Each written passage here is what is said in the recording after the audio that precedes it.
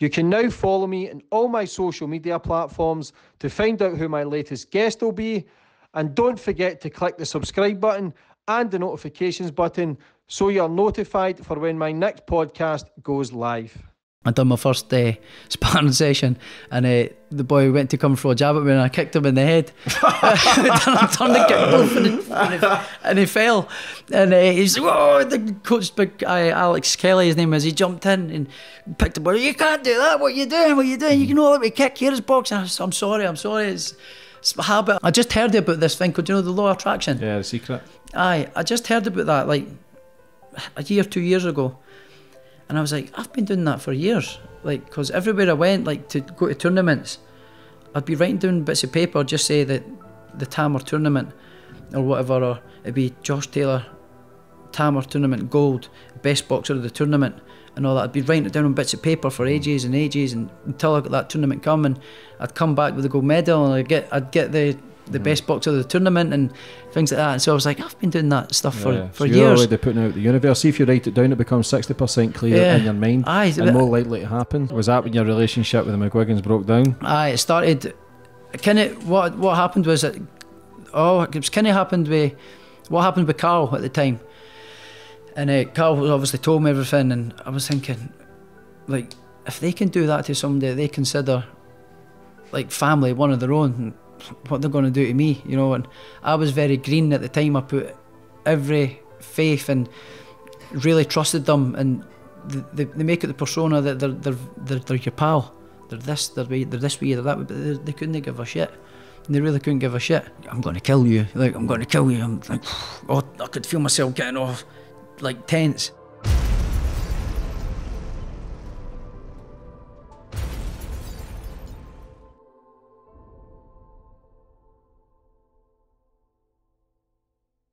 Boom, we're on. Today's guest, we've got Scottish boxer Josh Taylor. How are you, brother? Yeah, all good, mate. Yeah, excited to be on your show. I've been watching your podcast and doing well, so I've been wanting to come on for a while, and we've been trying to get it done for a while, so it's good to finally get on. It's good for you to be here, mate. You're absolutely flying. Undefeated. They've now got you in the top 10 best pound for pound fighter in the world, which is unbelievable, mate. You've beat some high class names now. Now you're going levels. You've had a great career so far, and you're still young, still fit, still healthy. I can't wait to see what the future brings for you, man. I'm excited myself. You know, it's even then where you say top 10 best pound for pound in the world, it's just that it doesn't feel kind of real at the minute. Do you know what I mean? It's some great achievement, and then it's crazy. Like, you know, I'm not really in the sport for all that big recognition. I'm just in to be the best that I can be. You know, I'm just wee Josh for Preston Pans. I've not changed much at all. You know, so it's crazy, but I'm hungry for more. You know, I'm not finished yet. I've still got a lot of proving myself to do. I don't think I've reached my full potential yet. So you're unified just now? Unified champion, yeah. IBF, WBA, Ring Magazine, Muhammad Ali Trophy as well. You know, it's I've got some titles to my name already. So I'm proud of myself so far. You should be, man. Every boxer I've had on speaks very highly of you. They basically saying that you're the future of British boxing, for what you're going to go and what you can achieve. It's good, man, to have somebody Scottish as well that's at the forefront, and people are calling out their name this time. And there's not been many in the last few years. Scottish had Ricky Burns in that, who was freeweight world champion. Yeah, that's brilliant as well. Ricky, what a fighter he is as well. Do you know what I mean? The freeweight world champion, I think it's the only person in Scotland to do it.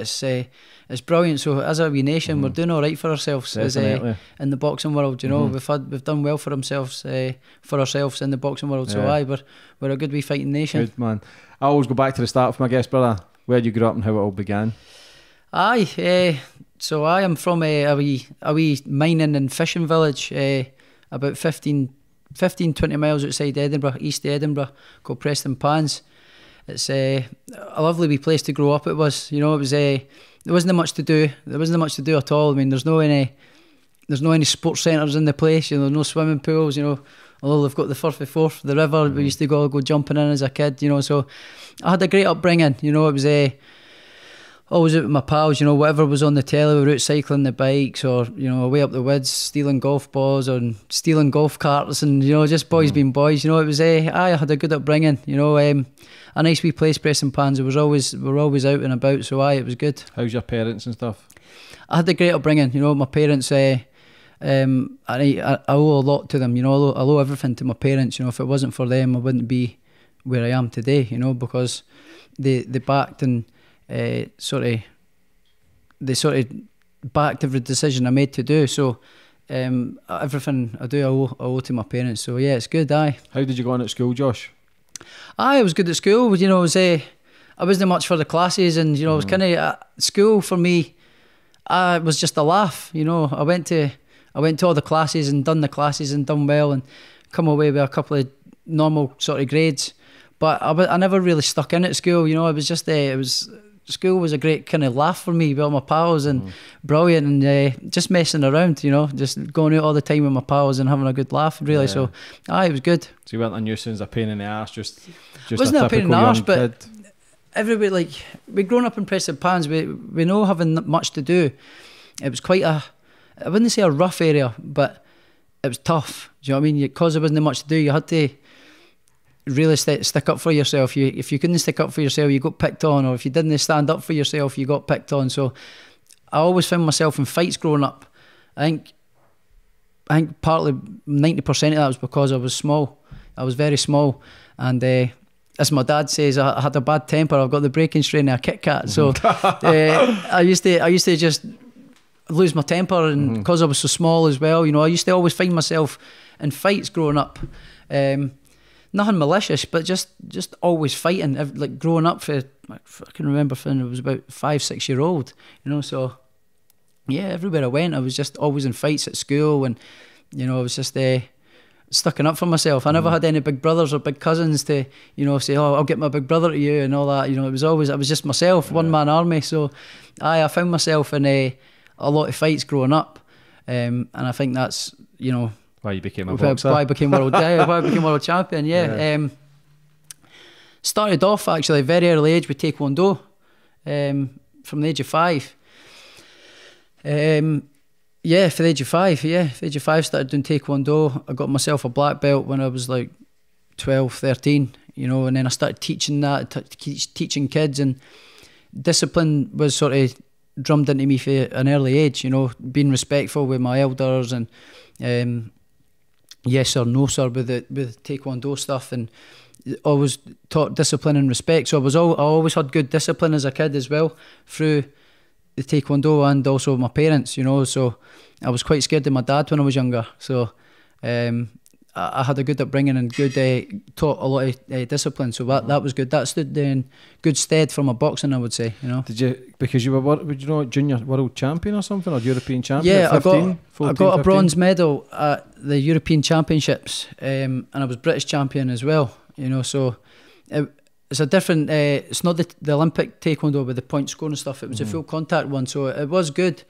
So that definitely put me instead and gave me a little bit of a head start for when I started boxing, you know. Do you think that gave you an advantage getting into boxing? Because I know it was at Lomachenko, you know, used to do dancing or something, or one of the boxers used to be like ballet dancing or something like that, and then when you see them in the ring, there's a massive difference. Yeah, I think it gave me like the coordination, you know. I knew how to sort of the stance, you know, and that's probably where I get my good feet work from. It was from Taekwondo, switching stances. I was constantly switching stances and stuff, so I kind of had the basics of how to throw punches and the sort of feet work, you know. So that sort of gave me a head start. But I remember the first time I went into a gym, and then the first time they asked me to spar, I was still kicking people in the head for about 3 weeks. So it took me a wee while to get out of that. Yeah. What made you want to do the transition? I don't really know, and I don't really know how I really got into boxing for a start. None of my family like boxed, and as I say, in Preston Pans there was nothing, like there was no sports clubs, no like sort of youth clubs, or, you know, anything to do really. You know, it was just, there was a couple of football pitches, 5-a-sides, that the lights were on every night, and that was always heaving every night, you know, with young kids. You know, the pitches were full, the wee running track was full, outside, the grass was all full and fights going on everywhere, you know, because everybody's wanting a shot on the pitch and stuff. It was brilliant. So yeah, there was nothing really to do. I mean, the nearest boxing club for me was up in Meadowbank Sports Centre where my mum worked, and that used to take me about an hour after school to get up on the bus. So I used to come straight home from high school and go straight on the bus up to Meadowbank, and it used to take me about an hour. So dedication was there. So but what happened was, there we go, that's it. So my mum works at Meadowbank Sports Centre, and at the time, Alec Arthur was sort of the main boxer in Edinburgh at the time. You know, he was doing well, training for European fights and things like that, and he trained at Meadowbank under the stair where the boxing gym is. And during holidays, you know, like Meadowbank would do like sort of sports school things like Easter holidays and that, you know, like, you know, he would play football and this and that. So I used to go up there with my mum and stuff when used to go on holiday, and I went to the school, and I didn't really want to do it, the sports thing, and I saw Alex Arthur was down. I used to watch him on the telly boxing, and my mum says, oh, he's doing the training. So I says, can I go down? And she asked Alec to go down. I went down and I watched them, and then I started sort of punching the bags, and Alec come up to me and was like, watch me hit the bags. He was like, you boxed before, wee man? I was like, nah, and I was just sitting there like that the whole session, just never said a word the first day, just watching him. And he was like, he stopped and he went, you're doing my head in, wee man, you're sitting there doing nothing. You're doing my head in, wee man, you're just sitting there doing nothing, get up and hit the bag or something. Like, so I said, I got up, and I was sort of like, I was just sitting watching him, and I got up and started hitting the bags, and he come over after he was finished, and he was like, you done boxing before, wee man? I says, nah. I says, I'm black belt Taekwondo. He says, oh, you look like you've definitely boxed before. You come back tomorrow and we'll do a bit of training and that. And started, that's how it basically started. I'd done the whole 2 weeks, Easter holidays, training with Alex Arthur, sort of just going down, hitting the bags, and once he was finished, I would get a wee bit of pads with his coach, and yeah, that was sort of how it started. Is that how it went? That's how it started, and then my mum figured out, not figured out, but sort of found out that there was actually Meadowbank Boxing Club on a Monday and Wednesday. Used to go on a Monday and Wednesday night. Used to go down to that gym, you know. So I started doing that at I was about 14 or 15. So quite a late start as well. 15, I think I started. 15, I think I started. I started going down Monday and Wednesday nights with about 3 of my mates for school, straight after school. And I think they lasted like 3 weeks, and then just one by one dwindled away, and I just kept going. I just fell in love with it. Did you have the passion for it? Did you see yourself being... I think what it was it was just, never had any intention of becoming a boxer or anything like that. I just loved the training because it was something different. Do you know what I mean? It was like I was just doing Taekwondo and the old patterns and sparring. It was just something different, something fresh, and I started it, and I was hitting the pads and bags, and I'd only been there about 3 weeks, and the coach asked me if I wanted to spar, and I was like, oh no, you know. And I used to get really nervous walking at the gym because the speed bags was going and the bags would go, and they were all looking at you. There was a couple of Scottish champions in the gym, and I was like, do you want to spar? And I was like shitting myself. I was like, I'm going to get my head punched in here. I've never boxed before in my life. Like, I'll jump in. And I done it, and I done my first sparring session, and the boy went to come for a jab at me, and I kicked him in the head. I turned and kicked both, and he fell.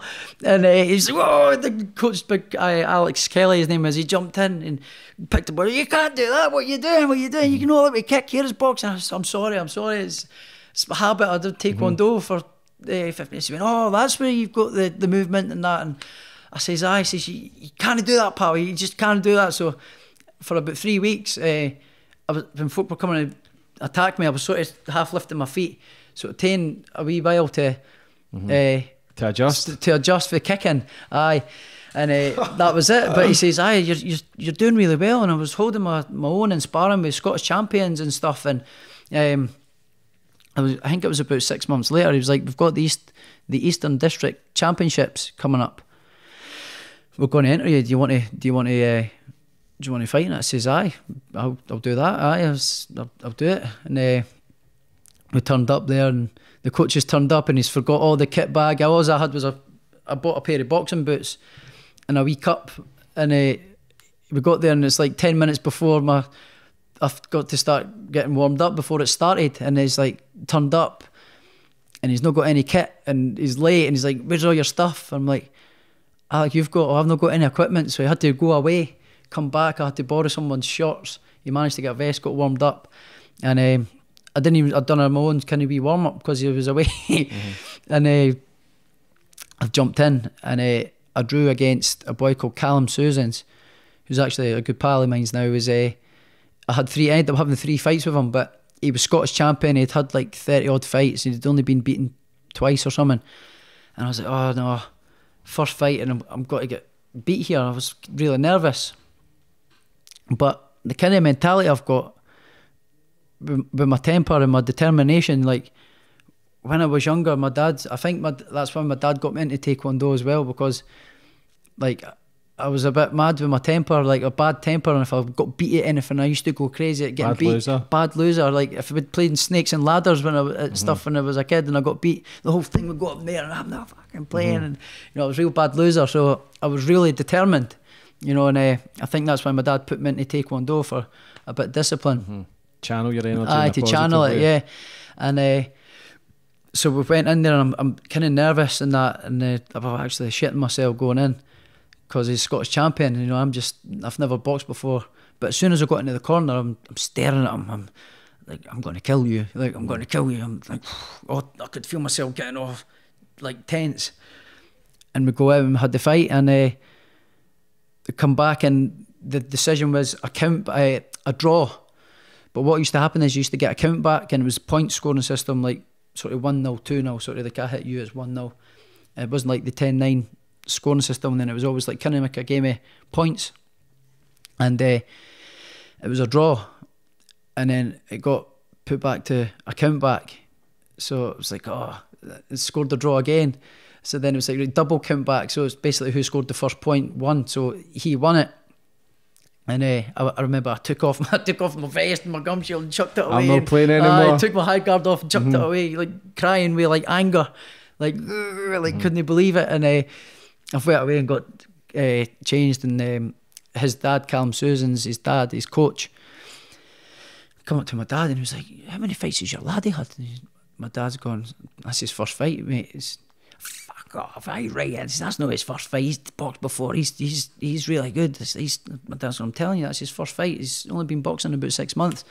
And I come away with that, and that sort of that was my first fight. That's where it kick started. And even then, it wasn't.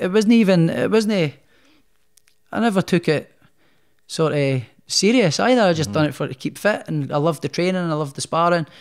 And since then I stopped Taekwondo, so I started just doing boxing, going on a Monday and Wednesday night, just doing it as a hobby really. And I think that push you or anything towards it, or did you just do it because passion? Once I started going, and once my mates sort of stopped going as well, I went a couple of times on my own. But then after that, my dad started taking me. He took me to my first session, and then my mates wanted to come, and then we used to get the bus up and stuff. So then once they stopped going, my dad used to take me, used to come in for his work, and then my dad took me around all the gyms, sparring with professionals and this and that further down the line. But even then, it was just Monday, Wednesday, go and do a bit of training and sparring. So how hard was it to be for the streets of Edinburgh to then day training? Did you manage to keep the heat up? Was boxing just your getaway, your escape to? No, it was just I was never a bad lad, but I just always found myself in fights wherever I went. I don't know what it was. Yeah. I just always found myself in a fight wherever I went. If at the weekends we went up in Edinburgh or whatever, I found myself in a fight with another bunch of lads or something, And there's a wee place called Trinent as well, where it was Press and Pans in Trinent used to fight, Press and Pans Musselburgh used to fight. So me and my mates used to go down and fight with the lads for other towns and stuff like that. So I just found myself always fighting, and I used to stick up for myself, but I was never a lad for confrontation. I used to avoid confrontation, and like I used to hate arguing or like sort of confrontation with someone. But as soon as someone put it on me, my temper would go, and I used to just tackle them because I was small. I used to be great at headbutting people when I was Scottish because I was the perfect height as well. Who are you looking at, wee man? I was about that height and perfect height right on the nose and stuff. So that was my best weapon in school. Actually, a couple of times I used to jump up and header people and stuff. And so it was. I just used to always find myself in fights. You know, just. Did you love fighting though? You must have loved it if you were just willing to do it in a ring, out a ring. No, the fact that I loved fighting. I just my temper, and then once I started fighting, I was determined to win. To win, and you know, and I used to get quite. I'm quite spiteful with my temper. When I lose my temper, I get really spiteful, like turn quite nasty, and then about an hour later, I'm going, oh, I shouldn't have said that, I shouldn't have done that. That was really quite bad what I said or did. So it's just quite hot-headedness. How was your amateur career? My amateur career was brilliant. Was brilliant. Aye, like I said, back to the thing, I never really took it seriously. I had, after that first fight, I had another fight, which I then won my next. I think I won the Scottish title in my 7th fight, and then I got selected to go for Scotland into the GB Championships. On my 9th fight, I lost my against a guy called James Dickens, Jazza Dickens. How was that for you? And, Jazza for Liverpool. Yeah, I know Jazza. I boxed him twice. Good guy. And he beat me twice, the bastard. You live that down. So the first time he beat me, like he outpointed me and had too much experience for me. The next year, I had a bit more experience then, because then I went from there and I went to my first international across to Finland. I came back with a gold medal, won 3 fights. I went to another couple of internationals, multi-nations, and come back with medals. I think I racked up about 40 fights in the year, but the all international fights away abroad when I was 15, 16. So the next year at the GB tournament, I got the final again, and it was Jazza again. And I thought I won that fight. That was in Portobello Town Hall in Edinburgh. I thought I won that fight. The coach at the time, the national coach, Kevin Smith, he was for Liverpool as well. And he was a really good coach, but he used to go mad at me because I never used to box the way he was. Very good technical, like step back and hook, and I used to just get and have a tear up, and he used to go mad at me. But he was a great guy, and I went to go down to see him, and I've opened the door, and who's sitting in the room watching a video of a couple of my last fights was Jazza Dickens, sitting in the room watching my fights. Like what the fuck are you doing here? You're from England. Where's my coach? Where's Kevin? He was in the toilet, and I went fucking crazy. He says, what the fuck are you doing? Like, you keep watching him, letting him watch my fights on your laptop, and I'm away doing whatever. So anyway, so that caused a big hoo-ha. I went to the main Scottish the secretary. I went, he's in the room there with fucking England lad watching my fight. Why is he not doing that with me, watching his fight, sort of stuff. But anyway, we watched the fight, and we had the fight, and I thought I won it. I thought I won it on points, but he got it again, and that was that. That was the start of me, like my sort of international career. I then started going to internationals all the time, away 5-6 times a year with Scotland. You know, I think I'd end up having about 150 amateur fights, and I think only 36 of them were on my domestic card. The rest were all internationals. So, which is not bad. So a lot of good experience then. I had a great experience. I think after only 2 years of boxing, I got selected to go to the Commonwealth Youth Games in 2008 in India. Did you get a bronze? And that's where I come back with a bronze. And I thought, oh, you know, I'll do all right, you know. But every time I got in the corner, there was no beating me, like in the ring. But I had that wee bit of lack of self-belief, you know, like before, I don't know if I'll do very well here. Do you know, all these the best guys from India and the best guys from all these, they're bound to be brilliant, you know. And I come back with a bronze medal, and I was like, fucking hell, done all right there. But I wasn't happy at the time. I was getting took the head guard off, and because I was ahead, I was ahead on the fight. I was like 8-2 up on points, but I had a bleeding nose, and the referee just went stop and stopped the fight, and I was like, what? Took my header guard off, and I chucked it at the judges, and like chucked it at the referee, and I was, took the gloves off and chucked it at them, and took a big tantrum. And I come back, and my dad's like, fucking hell, son, you've only been boxing 2 years, and you've come back for the Commonwealth Youth Games with a bronze medal against the best that people can give. Coming, you know, and done brilliant. So I kind of, from then, I was like, right, let's see how far we can go with it. I started taking it a wee bit more serious. I started going to the gym every night. I started going, I then left Meadowbank and I went to a club called Gilmerton, and I went for there, and it was fully Scottish champions and great gym, you know, and then they took us to Canada for a fight there and stuff like that. So I had a great amateur, extensive amateur. Do you think that makes a big difference going to a gym with winners there, already there? Aye, 100%, because every weekend we can, you're getting good sparring. You've got guys coming from other clubs to come down to spar with you and stuff like that as well. So yeah, it was really good.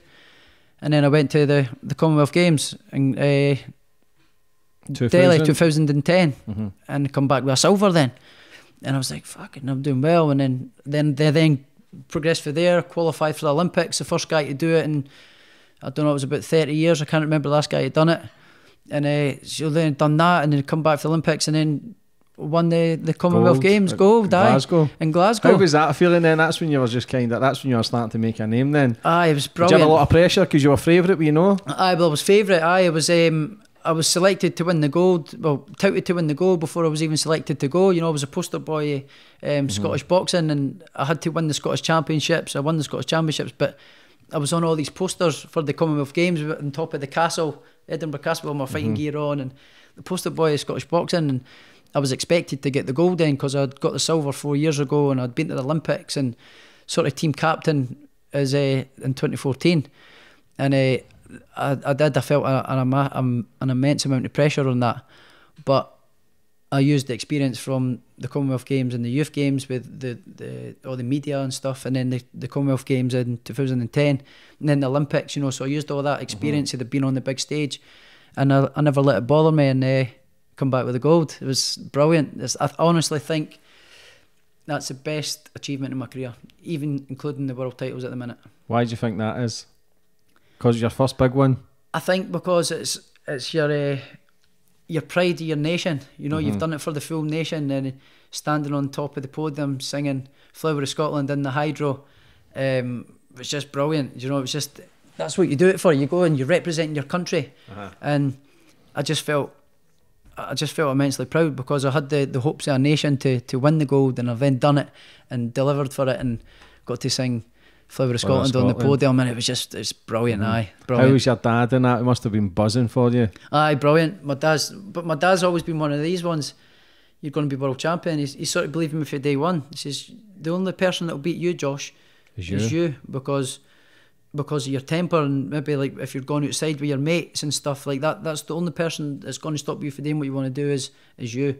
He says, you're going to be world champion, you're brilliant. So when I come back with the gold medal, I was like, told you you're going to win it. My dad's always had every confidence in me with every tournament. He says, you're going to win it. You're going to have no nerves at all. But that's a good thing, because if you're having your down days, it's easy to just throw in the tools and just quit. Yeah. But if you've got somebody back in your corner and you're feeling like shit, just to give you that extra wee nudge and just remind yourself that you have got greatness, that you can achieve what you want. It's all down to you. Yeah, definitely. Aye. And my dad's always had that. He's always, you're going to be world champion. It's like everybody that, when we went to all the other gyms and that, there was people saying he can be world champion, but I never thought that. You know, I was like, me, Preston Pans, like wee shitty town Preston Pans, you know, nothing in it, like just me Josh for the Pans. Who throws his gum shoe down? It's going to be world champion. Okay, sort of like maybe, but don't know. You know, I never really had that self belief. You know, I was just very determined and very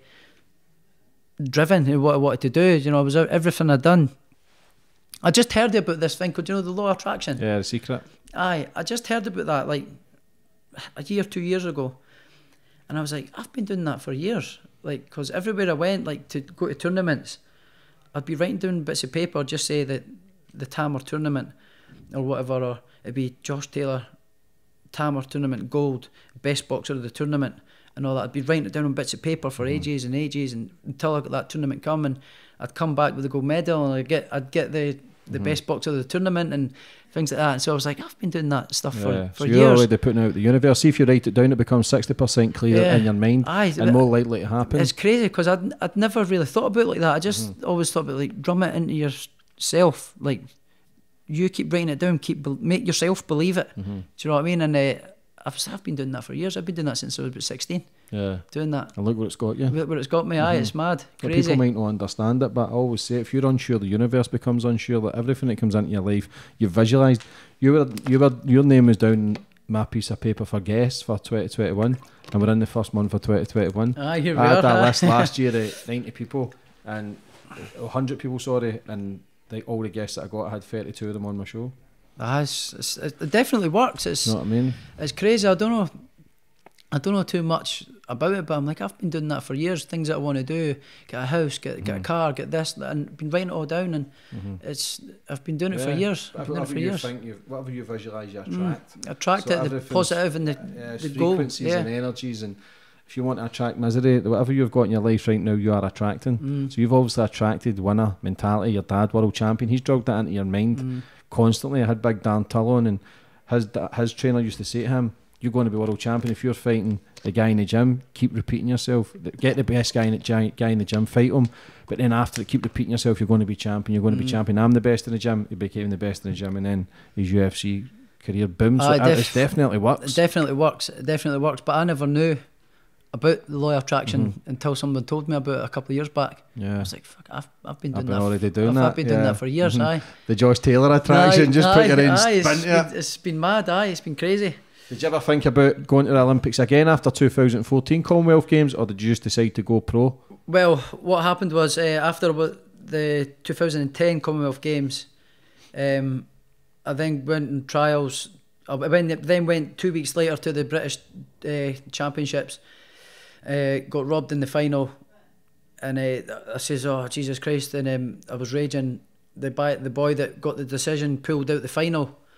So then I had to fight Tom Stalker again after he had just beat me 2 weeks ago in the Commonwealth Games final. But I just lost my nana that week as well. Like, I was really close with my nana, so I never managed to go to the funeral and stuff like that. So I'd lost my nana. So when I got beat, I went out and I got pissed. Went out all night because my mates come down to Liverpool. So I went out all night till like 4 in the got pissed, and I went to my bed, and the doors went at like 10 o'clock. It's the Scotland coach Mike Keane. Do you want to box tonight?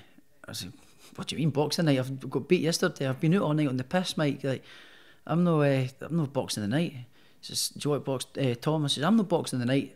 I'm not boxing Tom Stalker again tonight in Liverpool, where he's from, to then on the BBC to then get robbed again. I'm not doing it. Like, unless there's something in it for me, I'm not doing it. So he went away and spoke to Rob McCracken, and he says, if you put in a good performance, you'll get a trial on the GB squad. So I went out there, and I was 3 points up with 30 seconds to go. We had a wee exchange, and then the bell went. All of a sudden, he's won 11-10 in Liverpool. So I was like, okay, I just laughed. I just laughed, and I thought, right, okay. And if you speak to Tom Stalker, he actually agrees with me. He thought I won that fight as well. So for that went on I went on to GB. So then I signed the contract, and I was then a 4-year cycle. So I'd done the Olympics, but I was until I'd signed the contract to sign up to 2016. But I knew after I won the Commonwealth Games in Glasgow that it was time for me to strike a pro deal. Do you know what I mean? While my name was hot, and so I left, and I left GB, and I had to pay some back money with the funding and stuff like that. So, but it was the best decision I made. Because it was still young. You've only been pro about 6-7 years. So I was 25 when I turned pro, so it was quite late to turn pro. You know.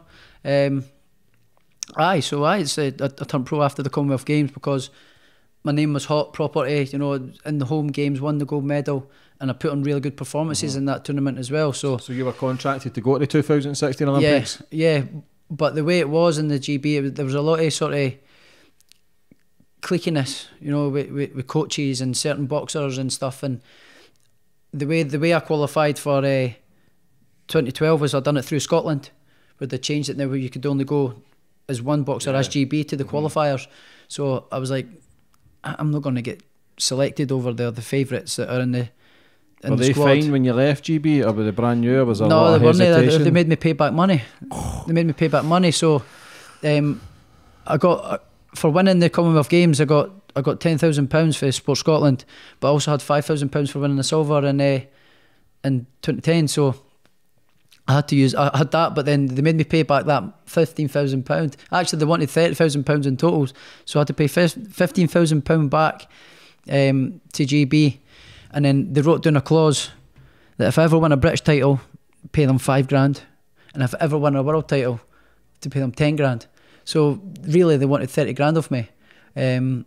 Obviously, I've no fought for the British title, but I've won the world title, so I've paid them $25,000. Fuck's sake! Back. Even though you had won in 2004, they still wanted that money back, even though you fought. Because what they said was I was part of the world class programme, and if you ever it wasn't a time limit on it. So that I've won the world title last year, which is what 6 years later, and still wanted the money. So fucking idiots. I've paid the bastards back $25,000. That's bad that they can do that though. That they still wanted money back even though you had fought those. But again, you live and learn. You see all these big organisations are crooked as fuck. With the cliqueness, there was other boxers that left before the Olympics and never had to pay back a penny, which was frustrating. Which just proved me right. It was the right decision that I made. You know, I would have never got selected to go to the qualifiers, and I would have passed. I would have missed the boat. Do you know what I mean? So I definitely turned pro at the right time. Yeah, good on you, man. So when did you turn pro? What camp did you go to? Who was your trainers? Well, I signed with Barry McGuigan. So me and my dad knew that we're turning pro after the Commonwealth Games. We're turning pro, but we never really had any sort of trainer in mind. I wanted my amateur coach Terry McCormack.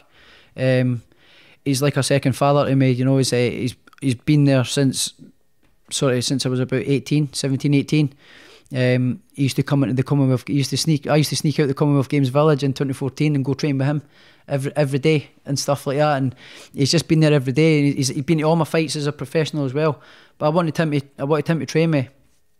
But fair play to Terry, he said, I'm really busy in the gym. The gym's taking off now as well. I've got a lot of lads amateur and stuff. He says, if you want to progress to the next level, we need to find you a full-time better coach, because I just can't do it. So I still take Terry with me to all my fights and make sure he's there, and I go and train with him every day, so I've got a lot of love for him. So he's still there with you? Uncle Terry, I call him. Aye. So your first 7 fights you won by knockout, turning pro? So what happened was, me and my dad were like, who are we going to go with? We don't know. And it was actually my dad that suggested Barry McGuigan and to go with Carl, because what they were doing at the time with Carl, and there was only a small sort of stable, do you know what I mean? I would get the time that I needed with me one-on-one, time I needed to concentrate with me, rather than going with sort of Eddie Hearns, who's got 50, 200 fighters. You know, you're not going to get, if you get beat, or you're going to get flung in at the deep end and stuff like that. So we thought, oh yeah, that would be a good idea, but how are we going to get in touch with him? And I sort of went quiet for about a month, and then I was going down to I think it's the boxing writers dinner. It happens every year, and I was up for the best amateur of the year awards and stuff. So on the way down, me and my dad were going down, and my phone goes, and it was for a withheld number. I don't usually phone it because it's usually my mates winding me up and stuff, right? So I don't answer it. My dad's went, answer it. You don't know who it is. It could be anybody. So I went, all right, okay. So I got up and went through their carriage and answered it, and hello Josh, it's Barry McGuigan here. And I was like, fucking what? My jaw just dropped. Barry McGuigan here. So this is my attempt at Irish accent. So, he's like, are you going down to the boxing dinner tonight? I hear you going down. I says, yeah. It says, well, would you like to get a wee chat about you? We'd like to have a chat to you about turning professional, and we'll get a chat to you and get your number off you, see you down there. He says, oh yeah, I played it cool. Like, yeah, no problem, Barry. I'll see you soon. Put the phone down. My big grin and my smile from ear to ear. I went through like that to the carriage. My dad's like, what? I was like, you never guess who that was on the phone. He's like, who? I says, take a guess. And he went, Barry McGuigan. And I went, aye. He went, what's that? Brilliant. So then that was my mind made up, you know, sort of straight away. A law of attraction again. Aye, sort of mind made up, and but obviously I had to commit to anything. I says, well, I'd go speak to.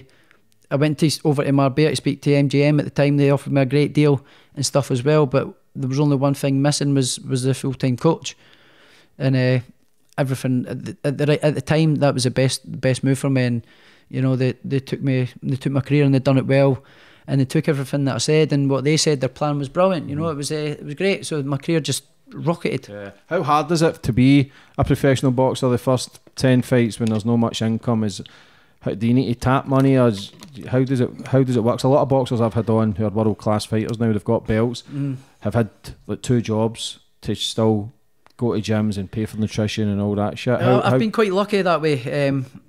I did have on the for the way up. I've been quite lucky, but there's at times when I was going to the gym, I never even had a tenner in my pocket to get to the gym, and I had to tap Terry for money to put petrol or bus fares and stuff like that to get up and down for the gym. And I had jobs. I was getting paid off. I got paid off for about 4 different jobs one year because I was going away to multi tournaments, multi-nations tournaments, and I was getting paid off because I was taking time off work. And so there was a lot of times where I was like skint and no money and wondering, what am I doing this for? I'm not getting any money. I'm skint. I'm living off my mum and dad. I'm now 18, 19 years old, and I'm asking my mum and dad for only 20 quid to get to the gym and back, and borrowing their car, and I'm like, what am I doing this for? There's no reward. But I just kept going and going. Mm-hmm.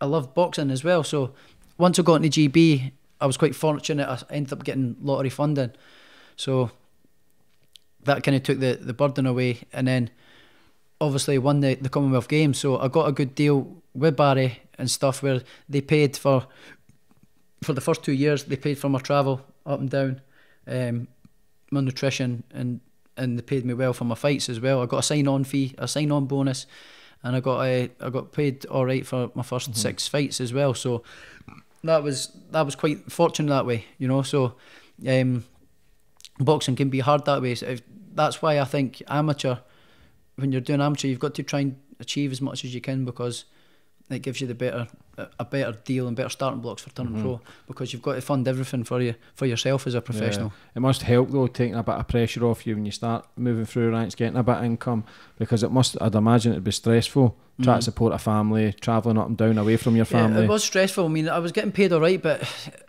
I had to really, really budget what I was doing from fight to fight. Do you know what I mean? I had to make sure I had enough money there to last me for till my next fight.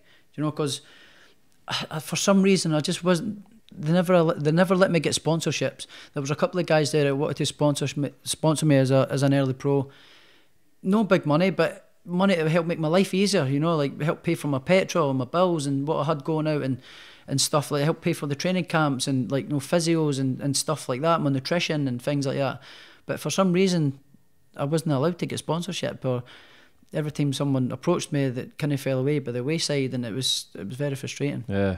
So you won your first 7 fights, knockout, and then your 8th fight was down to points. I think I won my first title. My 7th fight was a Commonwealth game, the Commonwealth title against Dave Ryan, 5th round knockout. Yeah. And was he undefeated? He wasn't undefeated, but he was a good solid. He was a good solid domestic level fighter, and always gave everybody a hard night. Do you feel as if you've been fast tracked as well, because it feels as if you've had a lot more fights than 17? Oh yeah, definitely. And you've got to take the hats off to Barry and to the job that he'd done.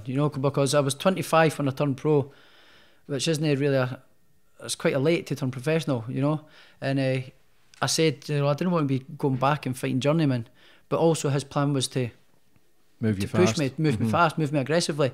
But I think the reason he done that was because he saw the talent that I had and how hard I worked in the gym and stuff, So I was fast tracked a little bit, but it's what I wanted, because I didn't want to be going in having 10, 15 fights, going back a level with fighting journeymen and stuff, Because you won, like you say there, you never fought for the British or anything, you just went straight to Commonwealth. Why was that? I think the British was tied up at the time. I think it was maybe Tyrone Nurse that had it, but he had his mandatory against someone else and stuff. But the Commonwealth was vacant, so me and Dave Ryan fought for the vacant Commonwealth belt, and I won that. And then went from strength to strength. Then I defended it, had another knockout. Then I fought a former world champion. I think it was my 9th fight, my 9th or my 10th fight, Miguel Vasquez. former world champion, and I stopped him in the 9th round, the first person to do it. Canelo boxed him twice in his early career here, couldn't do it. So that's another wee achievement for myself as well.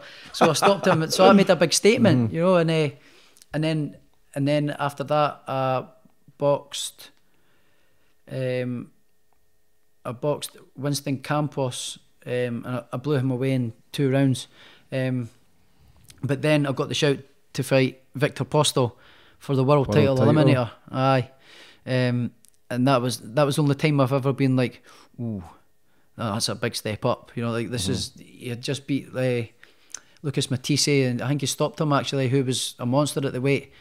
And I was thinking, fucking hell, I'm up against it here. Like, I've only had, 10 fights or something, and I'm up against this former world champion. I thought, it was like, if you win this, you either get a shot at Ramirez for the WBC, or you go into the WBSS tournament. So I was like, I put myself. I had so nervous. I put so much pressure on myself. Like, I need to win every round in sparring. I need to sprint fast. I need to do this. I need to do that. If I don't get this punch off, I was getting angry with myself, and you know, and I said, I need to win this fight. I need to win this fight. Writing down Josh Taylor, like world champion, and going to beat Victor Postol on this notepad and stuff.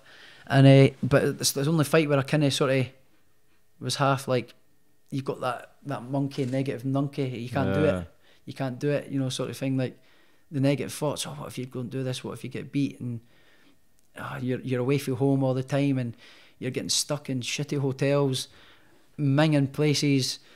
You're missing appointments for your physios because Shane's all late, an hour late for the gym every day. You're getting stuck in these crappy fucking shit places. So I was really frustrated as well at the time. Was that when your relationship with the McGuigans broke down? Aye, it started kind of, what happened was it was kind of happened with what happened with Carl at the time. And Carl obviously told me everything, and I was thinking, like, if they can do that to somebody they consider like family, one of their own, what they're going to do to me, you know. And I was very green at the time. I put every faith and really trusted them, and they make it the persona that they're your pal. They're this way, they're that way, but they couldn't give a shit. They really couldn't give a shit.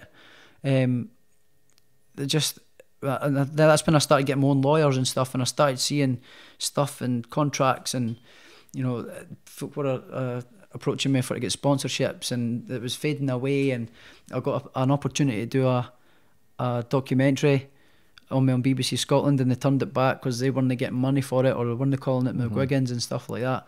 So that's when I started getting pissed off with them and really downhearted. You know, I was away from home all the time. You know, I'm spending 90% of my time on my own, you know, like, and then they're all going out at night and going out in the cars with each other, and going getting something to eat, going doing this, going do that, and there's me sitting myself in a shitty hotel, an hour away in the train, near enough, by myself, and going, like, by myself here.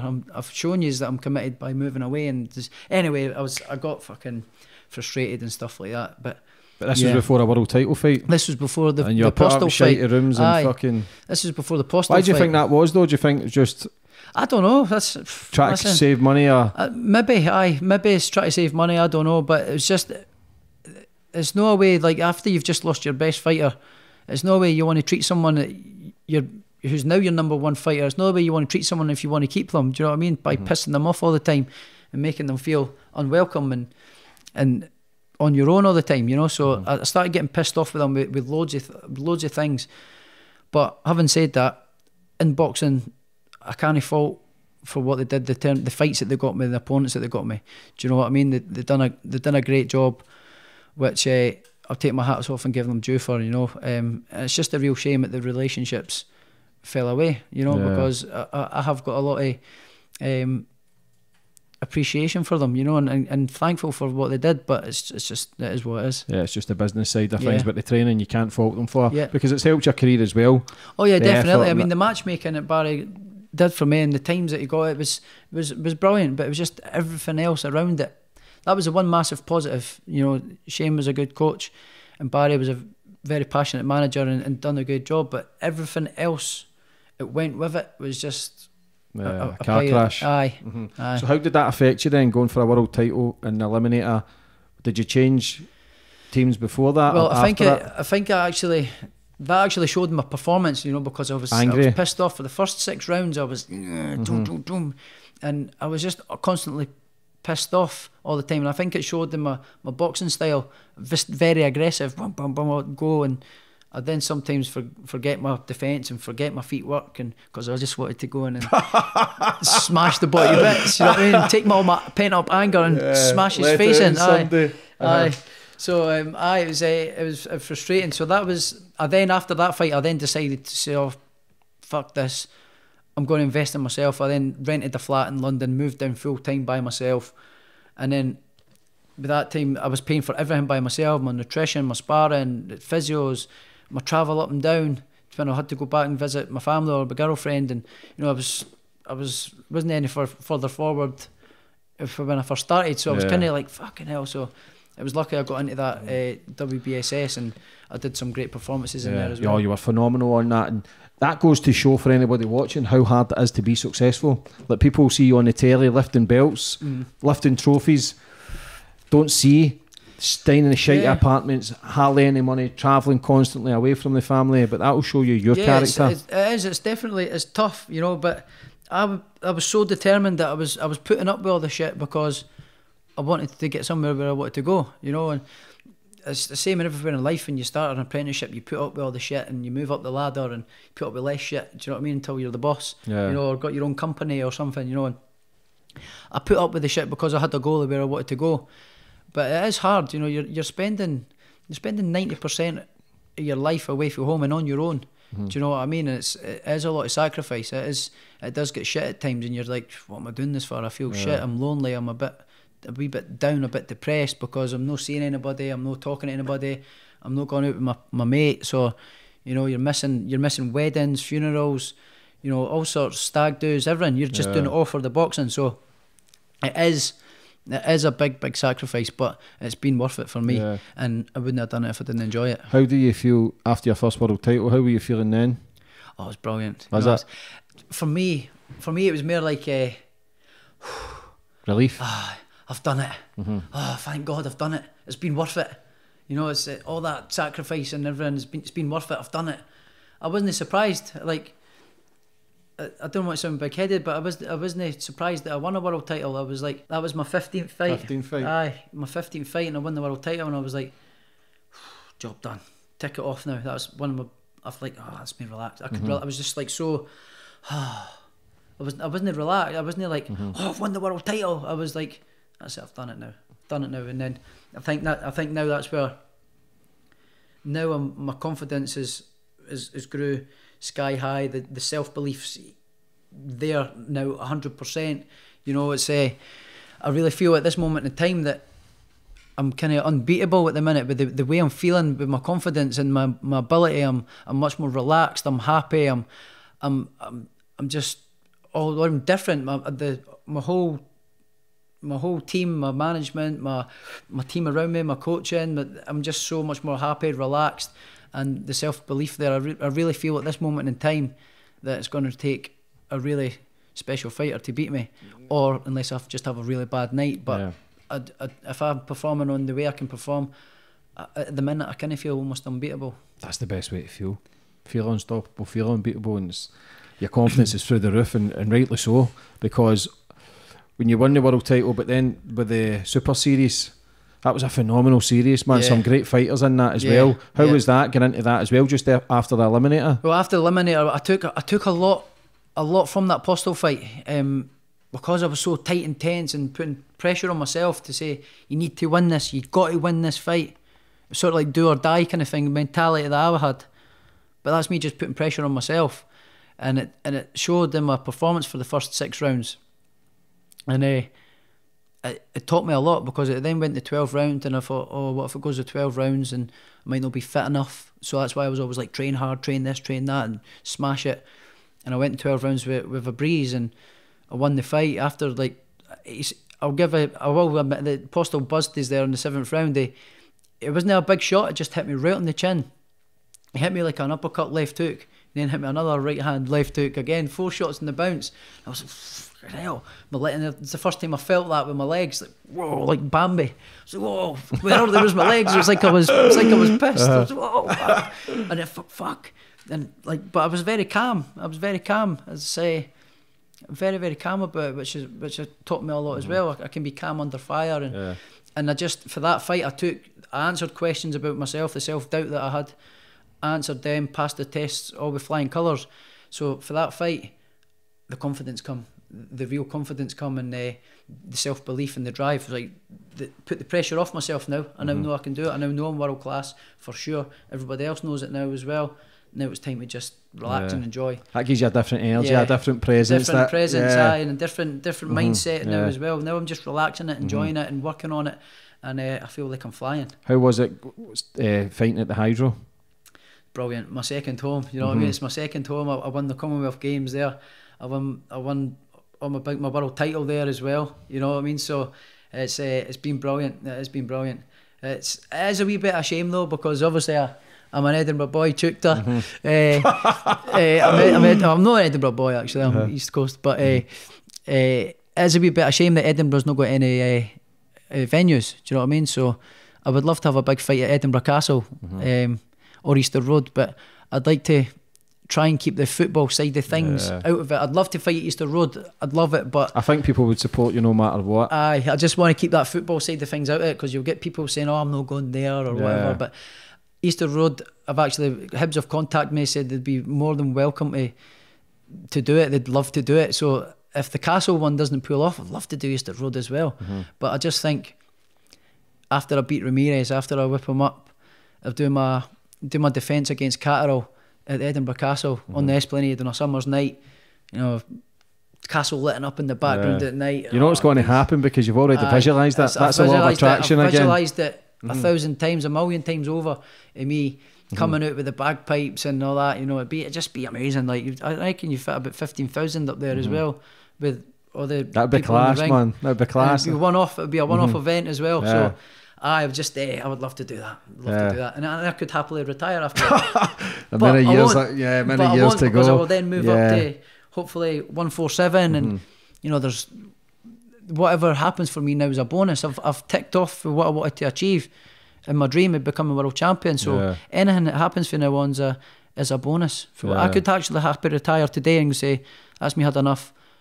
I've done well." But that's not my mentality. I'm want to do more. I want to achieve more. You've got to keep raising the bar. How was it? How was the Super Series for you? Brilliant, yeah. Did you get in that mindset that you were going to win it?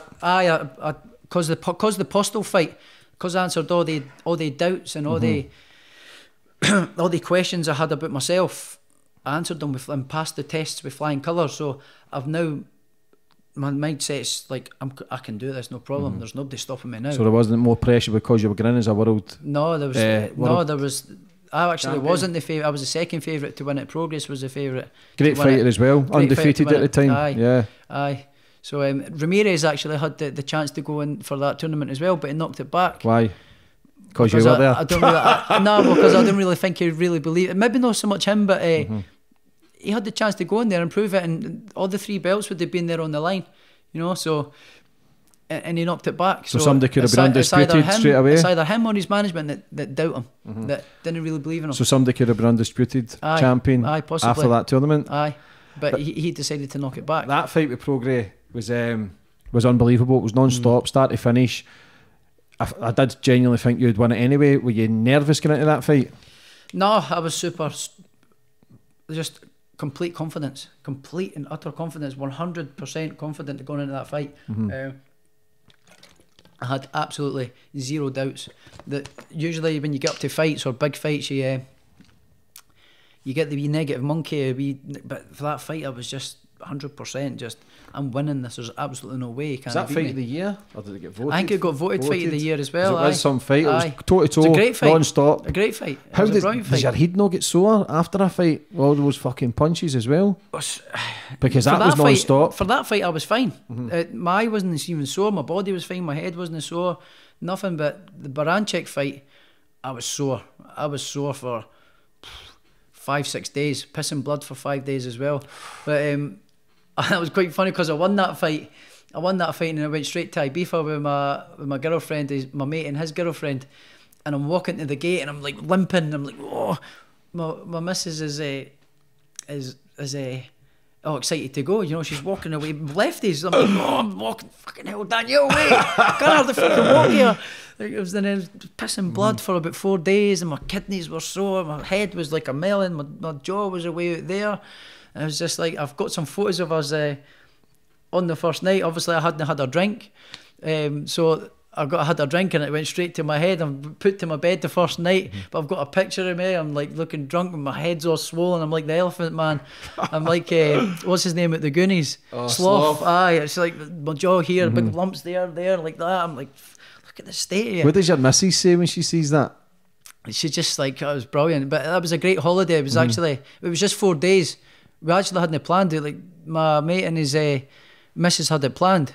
And we're like, we'll just jump in, come on, we'll go away. So it was 4 days and it was actually really, really good just to get away.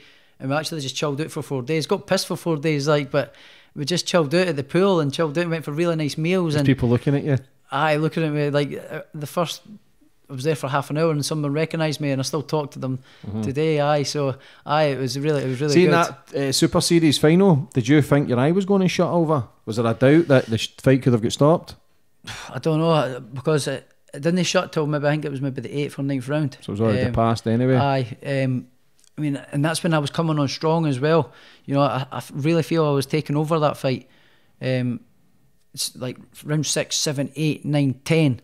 I was dominant in that fight, but for round 9, I couldn't see a thing with that eye. For round 9. How does that affect you then, boxing with one eye?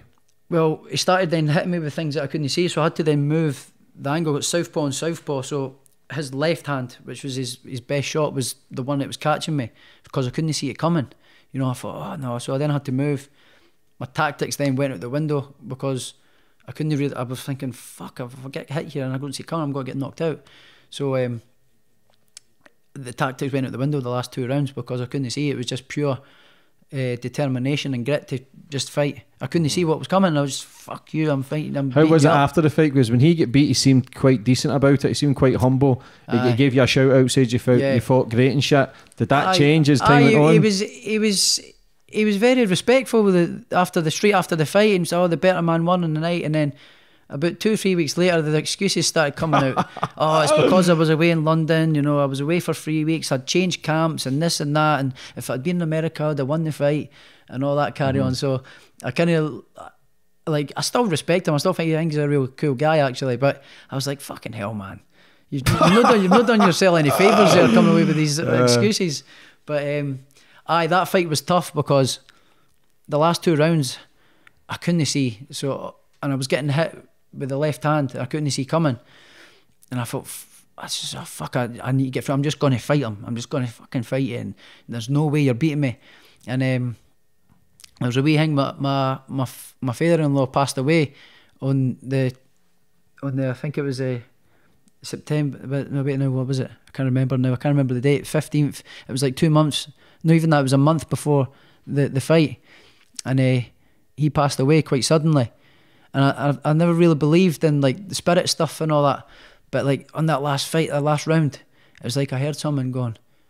He used to call me Tinche, and he used to call me Muhammad, but he used to call me Tinche because he used to wear snapbacks and straight. And I used to listen to rap music, and I used to call me Tinche Strider, and I just heard like something in my voice, "Come on, you wee cunt, fucking dig in." And I used to call you a wee cunt all the time, like, you wee cunt, and that. And he says, "Come on, fucking dig in, you wee cunt," and it just drove me to just dig in and fucking fight. So it's like he pulled me through the fight really.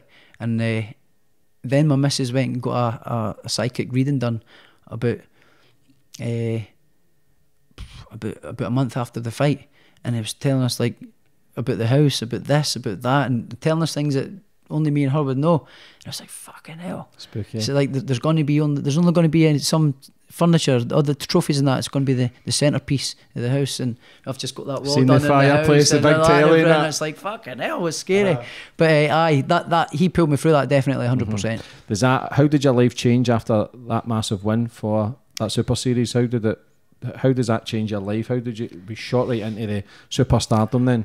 Aye, well, it's weird. Kind of never really changed that much. You know, my popularity is shot up through the roof. If I go into Edinburgh and things like that, I don't get a minute's peace. You know, if I'm going to the shops or going out or whatever, I don't get a minute's peace. But I'm not really that way inclined. You know, like, I don't really go off and show off about, and I don't really go out that much. So it's not really changed that much for me. I'm not a show off, and people, and you know, people didn't like show offs and big heads and that. We're in Scotland, so I never really show off, and I'm not like that. I'm kind of just down to earth, and it's not really changed that. It has changed, but for the good things, of getting invited to places and meeting new people and famous people and things like that. But it's not really changed that much. You know, when I go back home, everyone still just treat me as. Do you know how well you're doing, or is it just because you're living it? It's not really feel as reality as much. I think it's maybe a part of it because I'm still zoned in and tuned in.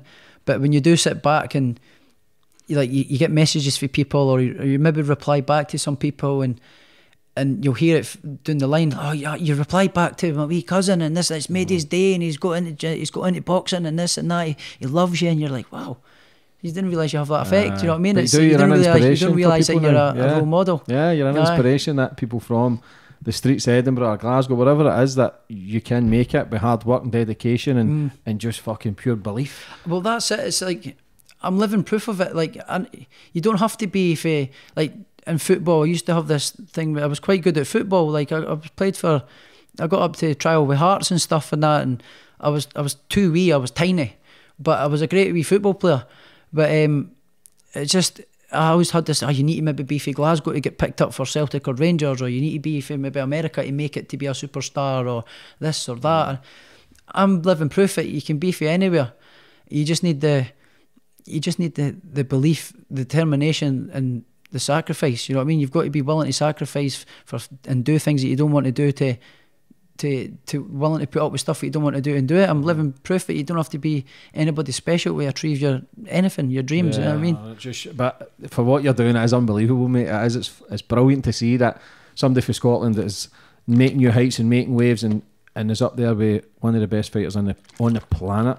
It's phenomenal. It's phenomenal. It's crazy to hear it. Like, and that's another one when you say it's like, do you sit back and it wasn't until the first lockdown in March last year where I sort of sat. That's the first time I've had a break for boxing, the longest break I've ever had, and I was like sitting there, and you've got the well, I would have had the ring, the WBC Diamond belt, but I've got the WBC Diamond belt. I've got the Ring magazine sitting there, the WBA, the IBF, the Commonwealth belt, the Ali Trophy, my WBC silver belt.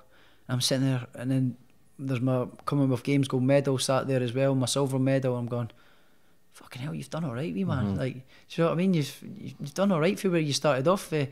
Just going sparring and kicking people in the head and all that. Do you ever remember that? Going to be kicked in the head. I can't remember who it was, but that'll be his claim kicking to people fame. in the head. You've gone a lot. You've gone came a long way for jumping up and heading folk and kicking folk in the head and all that. So you've done all right. So that was the first time I've actually sat back and kind of acknowledge my achievements. You were supposed to, was it defend your titles at the Hydro again? Is it Kong Song? I was meant to do it I was meant to do that in March. How was that last year? April? Was that March or April last year? How was that when that get cancelled? It was crap. It was because I should be sitting here talking to you now as Undisputed Champion. Yeah, you know, Ramirez. I was supposed to box Ramirez probably the later end of last year when I actually had the fight with Consong. So I should be sitting here talking to you as unified world Undisputed Champion. Is that the first in Scottish history? Well, for all the four belts, it'll be the first, but it'll be the first since Ken Buchanan. You know, and that's mental, man. The first since Ken Buchanan. You know, puts you Hall of Fame. It's crazy. That's a story, and that's a story as well. It's a great story. The first coach I had in boxing was actually one of Ken Buchanan's sons, Raymond Fraser Buchanan, and his mum was from Prestonpans, who obviously Ken was married to, and you know, it's that connection there. You know, be the first person that's done it in Britain since Ken Buchanan. He's also from Prestonpans, the same town.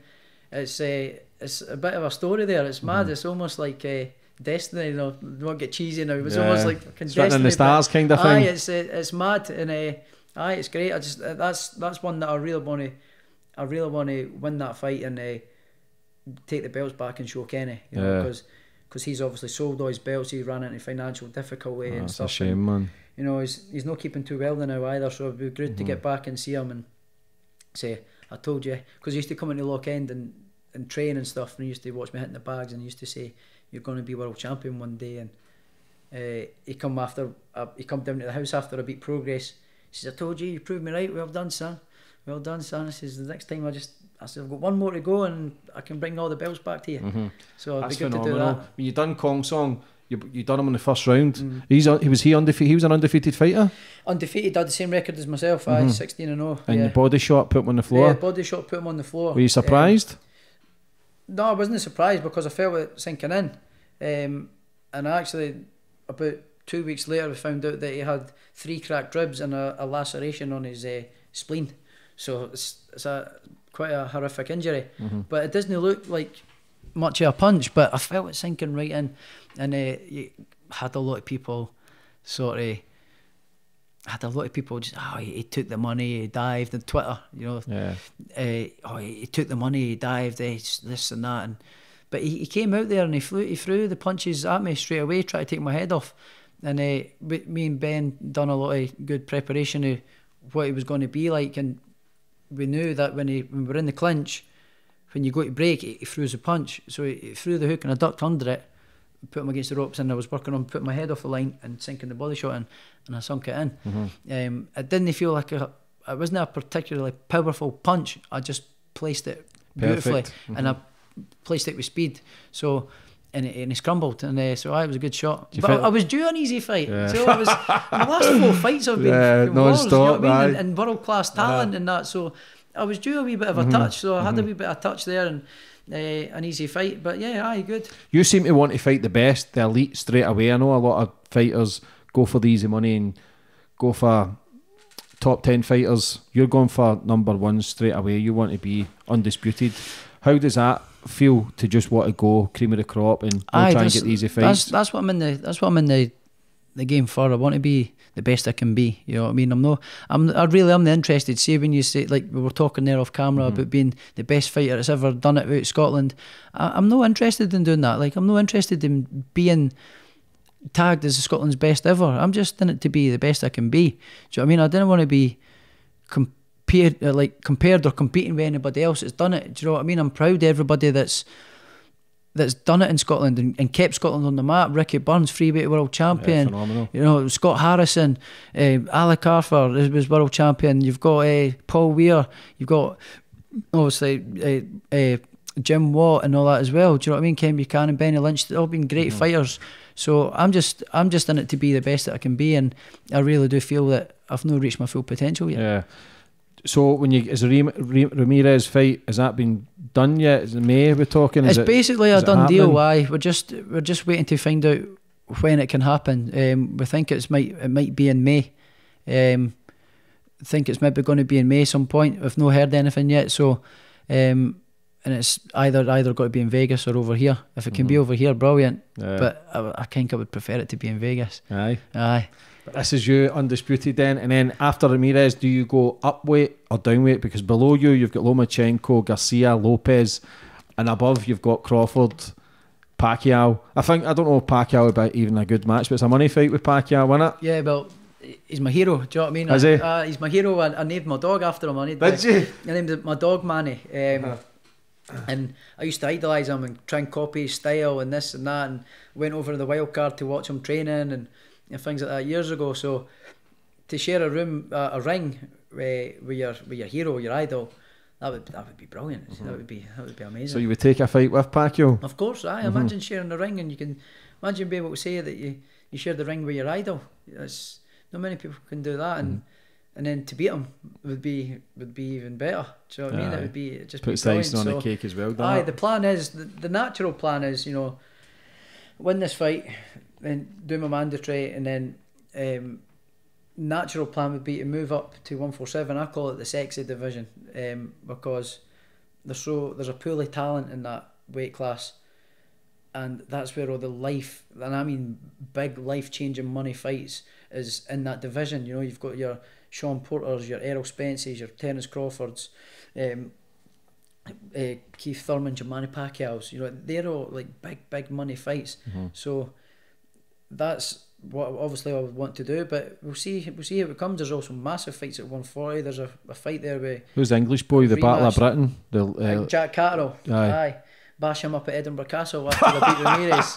Why not? So that would be brilliant. So we've also got fights with a rematch with Progress. We've got Lopez maybe wants to come up for lightweight.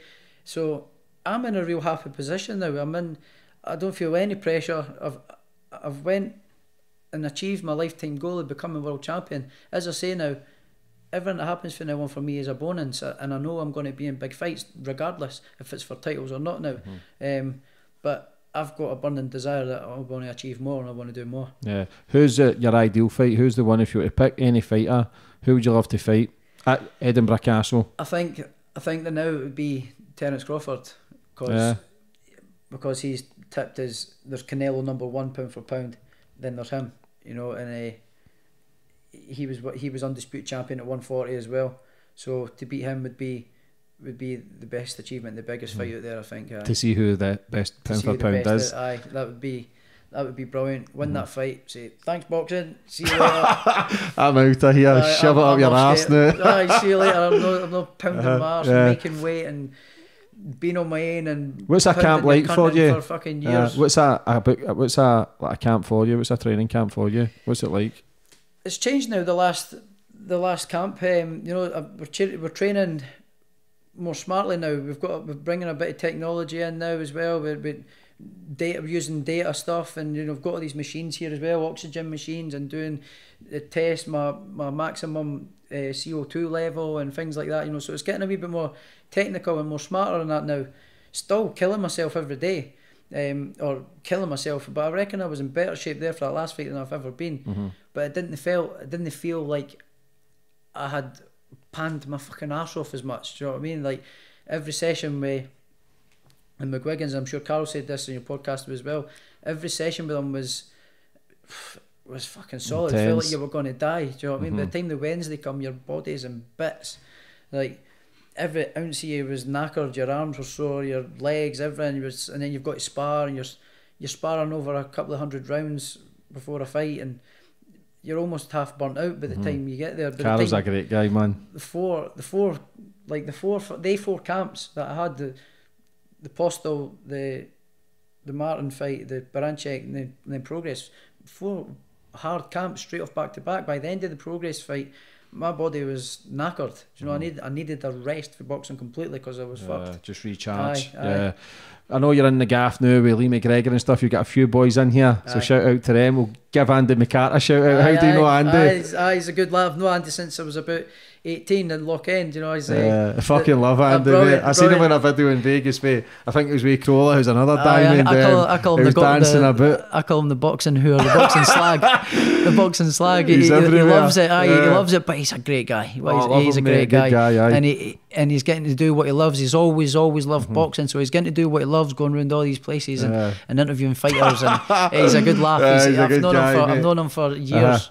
Lee McGregor he's one as well. He's actually one as well that used to say to me, "You're going to be world champion. Like your talent you've got, you're going to be world champion." When I was 18, 19, and I was going, "Aye, Andy, aye, okay." Like we never really believed him. It's mad how everybody believed in you at that time while you were still not doubting it, but you were always hesitant. I was always like, How's it been in with Lee as well? Is he going for the Commonwealth? Is he going for the European champion? He's fighting in 2 weeks over in Dubai. So we're off to Dubai again next week.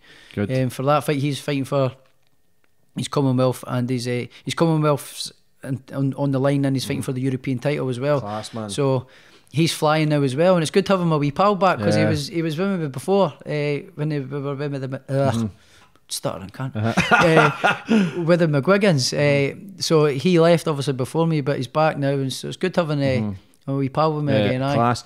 Listen, brother, for coming on today and telling your story. The career is just blossoming. It's just, you're going into superstardom. You've got the whole of Scotland behind you. You've got everybody talking about you. But plans for the future going forward through everything, what's your end product and it all? To be honest, I've never really thought about it. I've never thought about what to do after boxing. Obviously, I've invested a bit of money in properties and things like that, but I've never really thought about it. Maybe open up my own gym and maybe train. I don't think I would get into managing and promoting or anything like that. Poisonous, that. Aye, there's too much hassle goes with it. I think I would maybe like to open up my wee gym, you know, and maybe train some lads coming through. Maybe, I don't know. Get back into my motorbikes. You know, if motorbikes was my first love, I never for 1 minute thought I would be world champion at boxing. That was that couldn't have been any.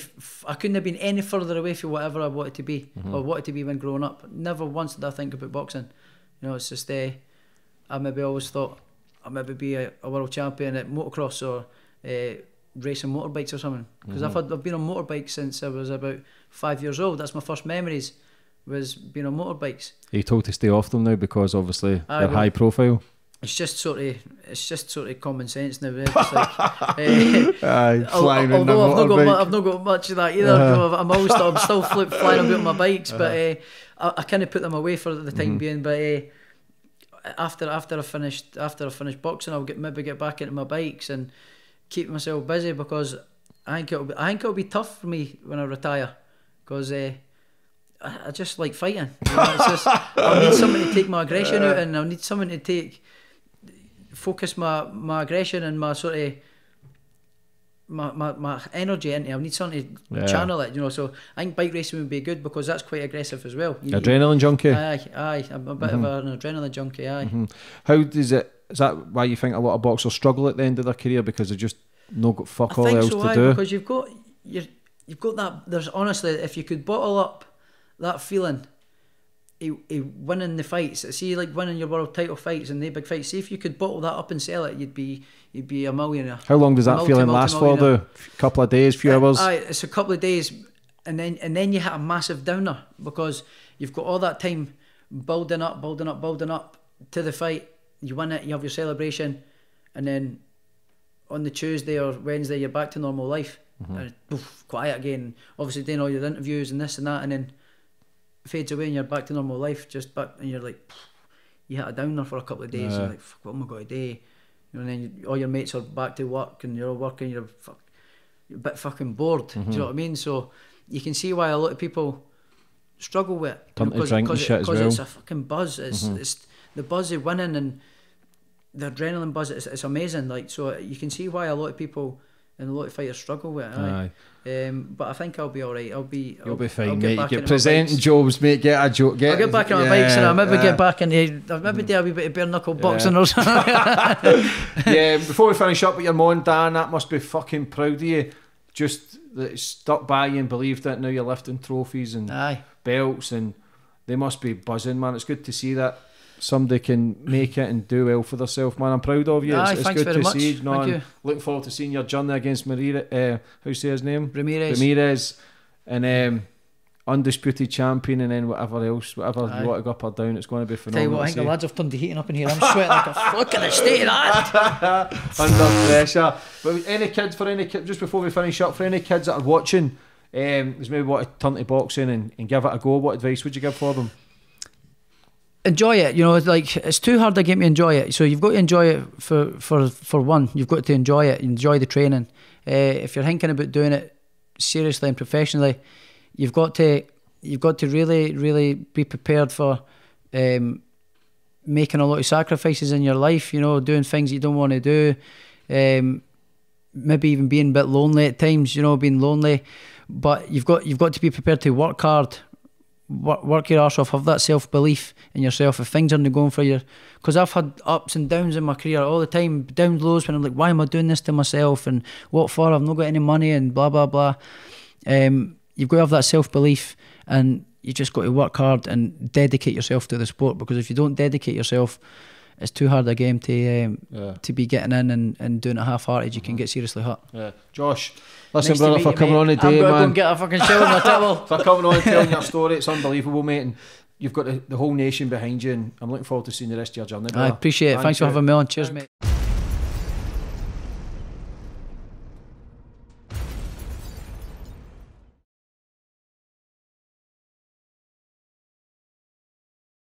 Check out more of my podcasts on the right, and be sure to like, share, and comment your thoughts on this week's podcast. Thank you.